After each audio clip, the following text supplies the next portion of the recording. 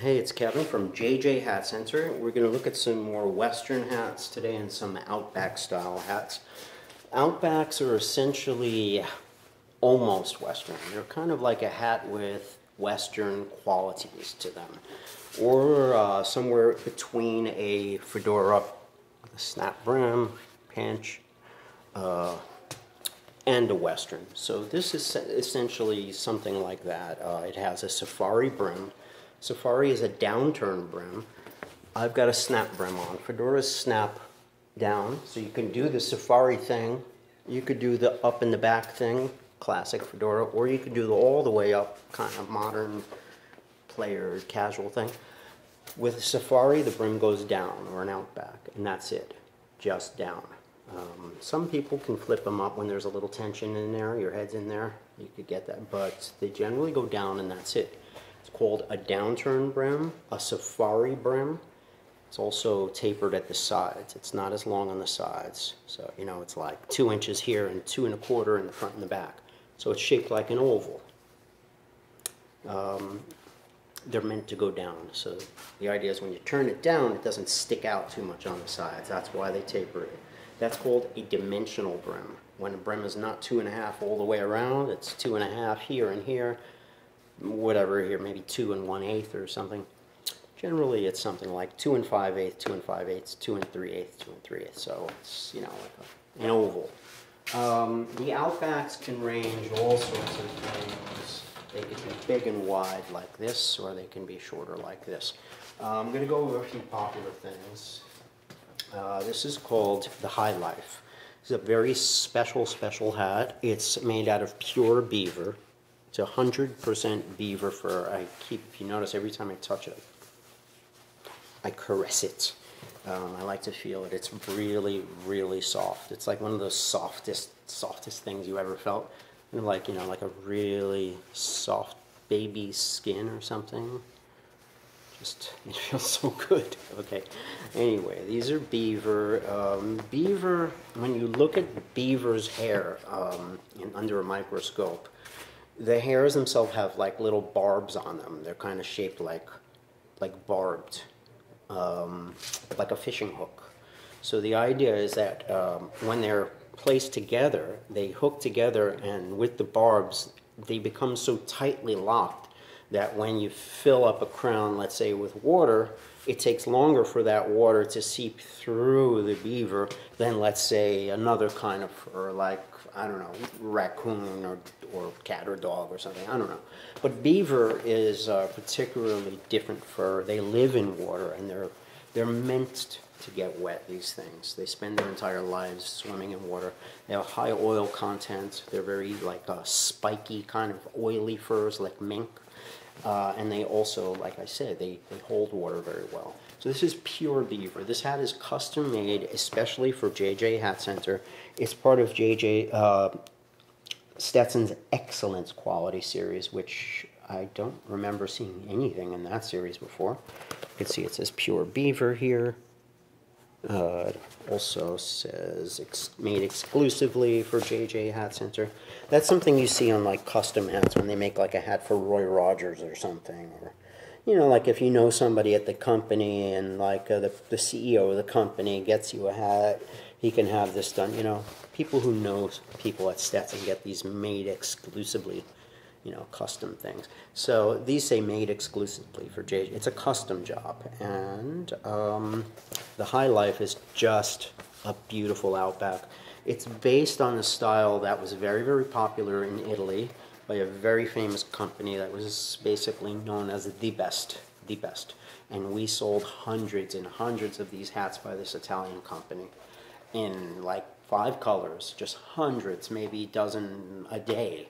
And then they became unavailable in the United States. So right now they're kind of getting re-released by Stetson, classic American company, in the best felt they can possibly muster up. It's just beautiful.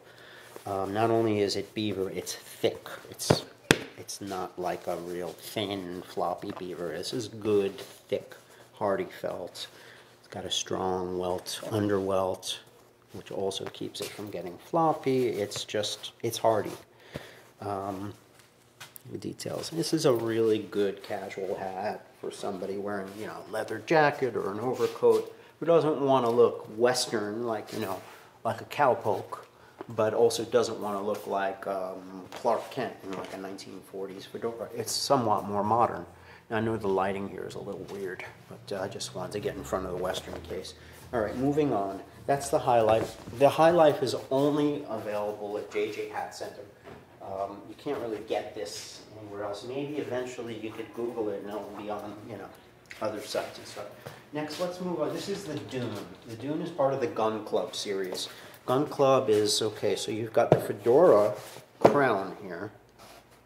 More of Western felt. Western felt is way thicker and way stiffer. See how it behaves? The idea is way more stiffer, way thicker. When snow gets on here and water and stuff, it holds its shape. It can hold its weight. Now remember, no matter how waterproof a hat is, it still can lose its shape. It doesn't mean the hat can't lose its shape and look like a potato chip the next day. They do, when they're thin and they're soft and you don't take care of them or restore them the right way. So when you buy a hat made of Western felt, yes, it's waterproof, but also it doesn't lose its shape. So you don't have to worry so much about hanging it and what, you know, shaping the crown and all this stuff. They're bulletproof, these things. So you just take it, you toss it on the junk pile when you come home. You know, your hat goes on top of your coat, on top of your chair, or whatever you do. You just, you know, they're very, very strong.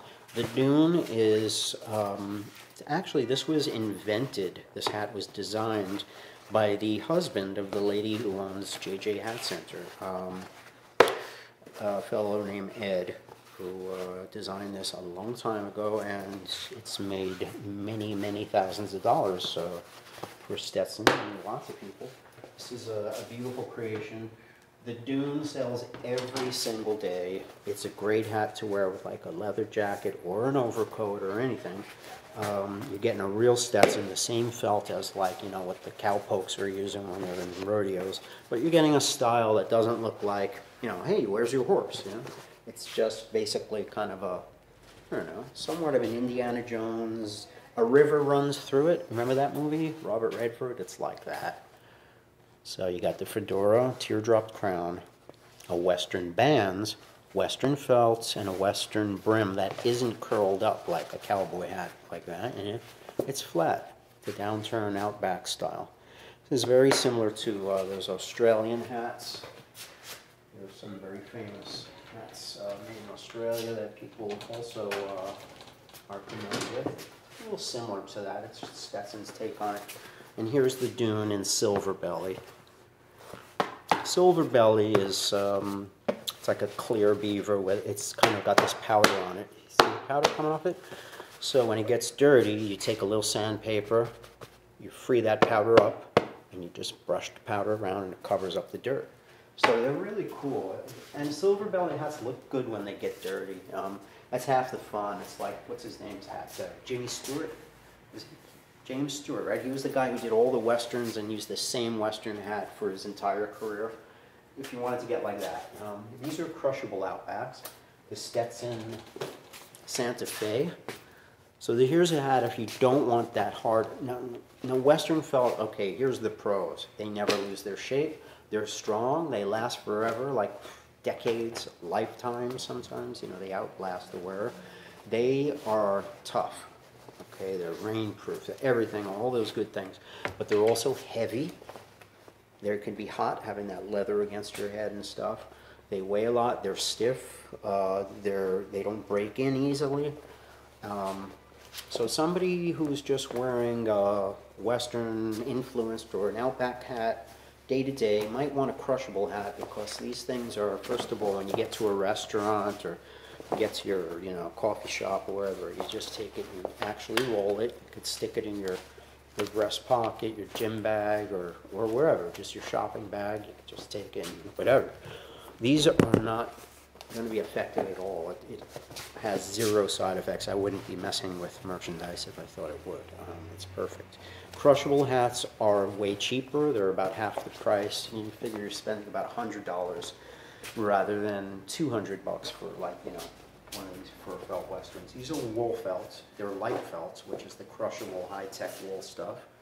They're crushable, they are rainproof, they're American made, all that good stuff, but they're lighter and they're softer. Santa Fe comes in black too. Okay, and we have a version of that hat without all the chin strap, without the cowboy schmaltzy band. This is very popular with ladies. They got a lot of ladies who like this hat. It's basically just a plain black Outback that's crushable. You could stick it in your pocket. I sell this to tons of guys just to wear with their overcoats or, you know, whatever, with their leather jackets or even down jackets. It's people wear these even skiing. I've seen it. It's totally crushable. These are made in New York, actually. You can take these, put them in your pocket. It's like about 110 bucks, 0 tax, 110 even. These come all the way up to double extra large. Call this hat the Outback, the crushable Outback, or the Outback hat maybe. The styling is really nice. It's nondescript. It's not a Western hat. It's not a detective's hat or a private eye or Sam Spade, whatever. It's just a hat, you know, like a leather band, a flat hat. Let's get to the open road. The open road now is like this super popular trendy thing. It's the same brim I'm wearing, a 2.5-inch snap brim. So this time, not like the Dune with the fedora crown, they're taking the, they call this not an Outback, but a crossover hat, like an Outback. It's a crossover Western meets dress hat. So here what you're doing is the opposite. You're taking the brim of a fedora, just like mine, a 2.5-inch brim with the bound edge, 2.5-inch brim, bound edge, snaps up and down in the front and the back, just like mine. But it's Western felt. It's real super heavy. Got the Western band. This is much smaller than a cowboy hat. Here's a full-out Western cowboy hat, okay? Look at the difference in these things. They're just so completely... this is really, really big. This is not so much. It's kind of a pretty compact hat. I mean, you know, it's a big hat like what I'm wearing here, but not huge. A lot of young people, guys, you know, are sort of skinny like me. They can wear this and it doesn't look huge. It doesn't look like a cowboy hat costume. It kind of looks, let's put it this way. There are guys that can wear cowboy hats. Guys who kind of earn it, you know, they're big enough or they're from Texas. Then there are other people who look like they just don't really belong wearing a Western hat. They're just too small or they're just, you know, not the type. This is that guy. You can take this and you could wear it with like your New York clothing and stuff, and it'll mix in really well. It's just got like that cool cowboy hat top, but instead of being this high, it's this high. So it's really laid back. A lot of famous musicians are wearing this now. I know Jeff Tweedy from Wilco has it, and a whole bunch of other guys. We get so many requests for this hat, it's just unbelievable. Too many. It's just, we can't keep up with the request. It looks really great, you know, maybe not with my, like, you know, yellow t-shirt, but it's one of those, lots of guys like it. It's a versatile hat. It's an iconic hat. I believe it was, what was the president that used to wear that? Johnson? LBJ, yeah, he wore this Stratoliner or the open road and white one. He used to chomp on a cigar or something, maybe. I'm not much of a historian, and it's a little before my time. I'm born in '66. The Gambler, really cool hat. Now, talk about a hat you have to earn the right to wear. The Gambler.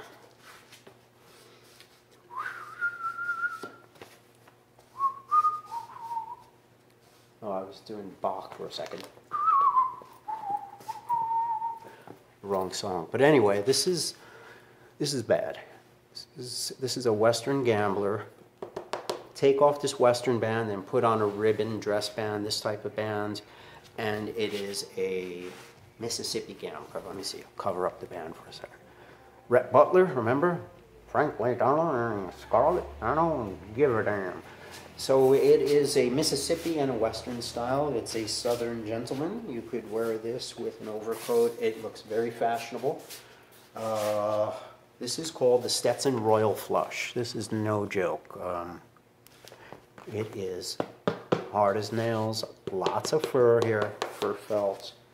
These guys are, it's a 5X, there's all the X's in there. You can see the X's which represent the quality. Remember, anything 4X or above is 100% fur. It's a 3X, it's usually a blend, wool and fur. If it's a 2X, most of the time it's all wool. But generally, at least for Stetson, 4 and up is what you want. A 6 is like a little bit better. 20X is a lot better. 30X, 50X, 100X get incredibly expensive.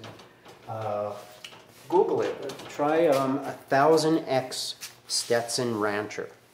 See what it costs. Look for the 1000X Stetson Rancher, and then look for the 500X Stetson Rancher. I forgot what it's called. El Patron, maybe? El Patron. Anyway, it comes with like a big case, like a crocodile case, and certificates and brushes and all this stuff, and it's $7,000, I think. I'm pretty sure it's $7 grand.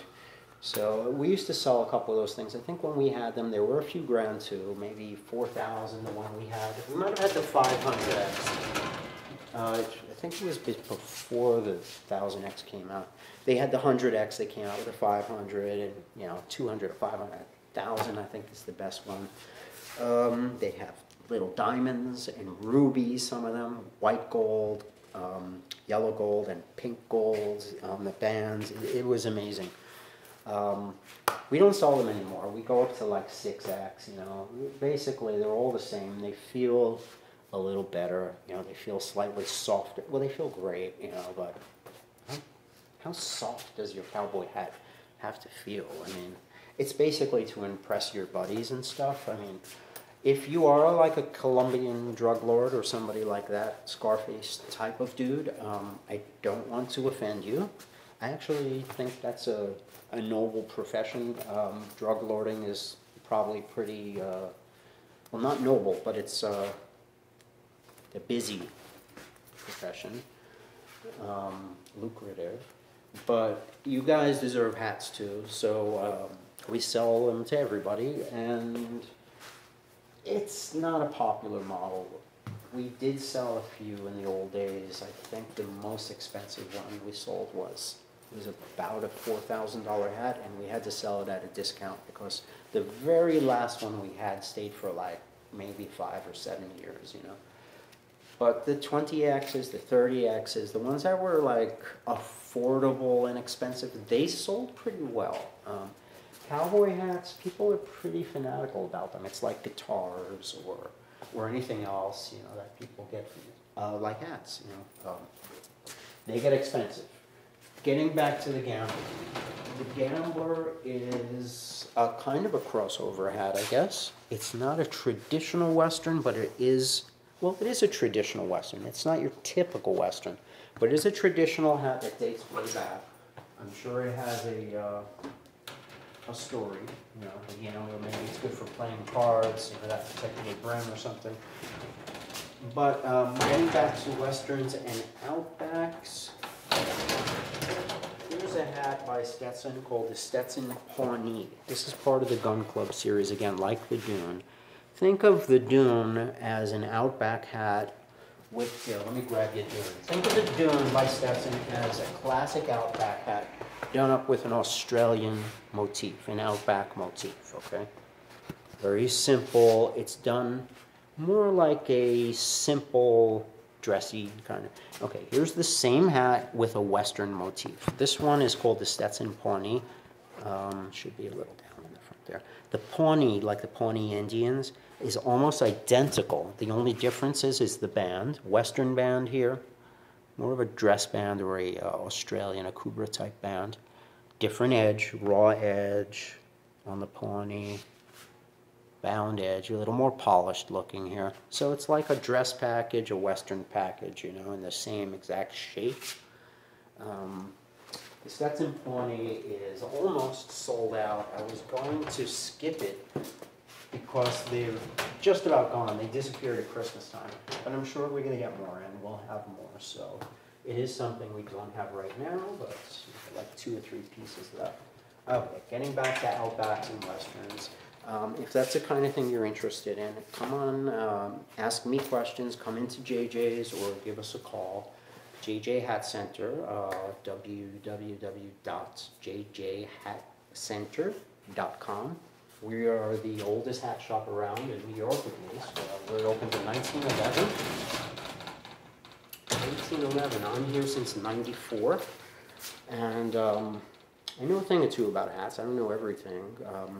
I'm not a hat maker, but I can definitely help you find the right hat. That's something I do every day. So if you are interested in getting a hat and you're just a little confused, you don't know where to start, watch a bunch of my videos.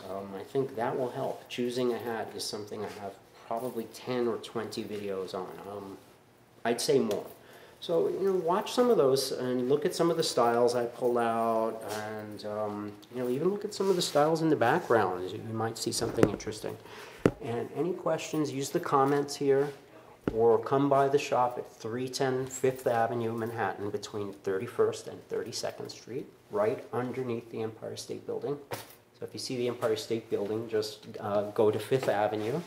We're right there, like underneath. Look up, there's Empire. Look down, that's us, between 31st and 32nd. So, going home was a long day. Everybody?